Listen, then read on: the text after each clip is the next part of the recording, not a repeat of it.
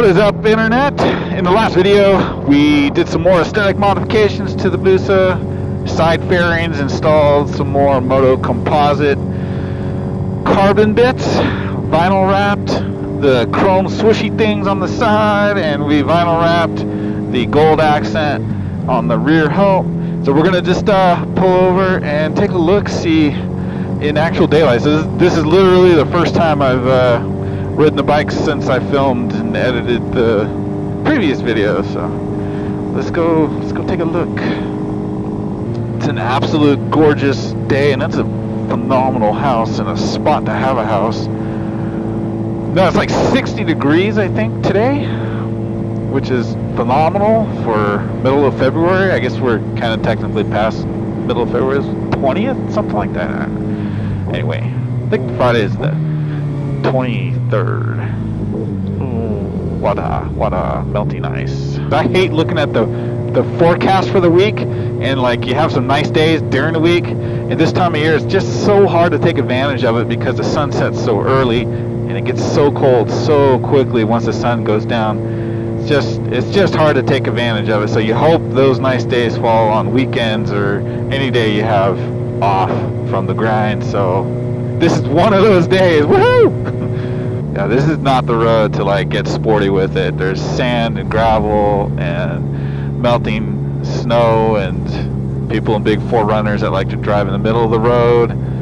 So yeah, we're just gonna chill through here, pull over to the side. Hopefully it won't be muddy.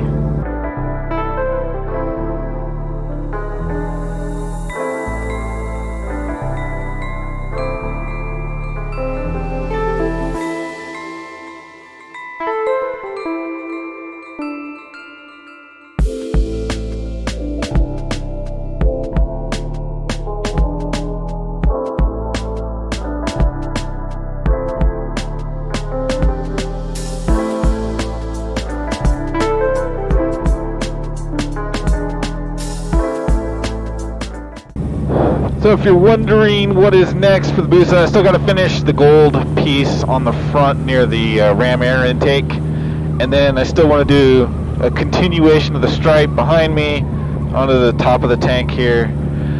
That'll complete that. I'll be done with like aesthetic related stuff, and then I'm going to move on to trying to lighten the bike up even further. I mean, you gain like 50, 60 pounds. Not gain, I'm sorry, you remove 50 to 60 pounds off the bike with a full exhaust system, depending on, you know, whether you go with stainless steel or titanium obviously being more expensive. So that's why I say 50 to 60, because I mean just the two mufflers are like 20 a piece. I weighed them in a video where I changed my exhaust system, like 40 pounds just between the two mufflers, and I replaced that with a single M4, and I'll link that video in the top right hand corner if I remember to do that while I'm editing, setting up the video in YouTube. But the point is, I want to say the carbon fiber muffler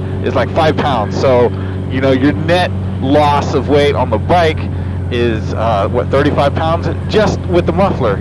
And so anyway, I want to continue that. Ooh, nice little slippery section there with all that gravel on the road. Like, what is that even doing there?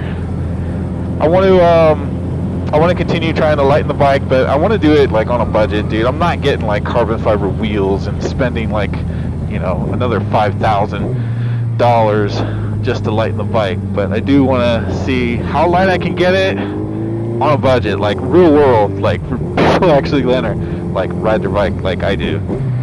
So that's next. And I'll probably start off with some simple obvious things like chain and sprockets. We'll do the whole 520 conversion, which is I've been running on my Ninja for years, so I'm not really worried about dropping from a 530 to 520 and you know, reliability with the horsepower of the Busa. I've been running a 520 conversion on a 1,000 liter bike for. And I realize that 1,000 is the same as liter, and I just set them both together, but yeah, I'm not worried about the 520 chain conversion being reliable on the Busa. I realize the Busa is a bit heavier than my ZX-10R, but power-wise, not much of a difference. So I'm very, very confident the 520 will be fine.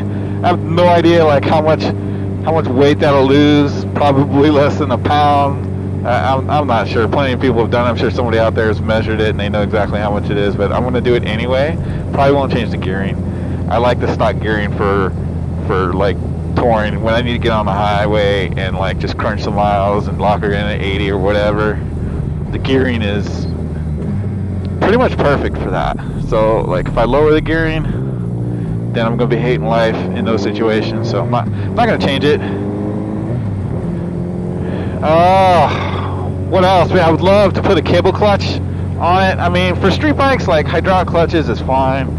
I think my preference for cable comes from motocross, especially if I'm riding like a YZ250 two-stroke, because I have to use the clutch so much more on that bike. I need to feel the engagement point. It's not a would like to, it's a requirement. Now when I rode 450s, I didn't use the clutch near as much because the bike's such a wide, big old torquey power band. You don't need the clutch as much.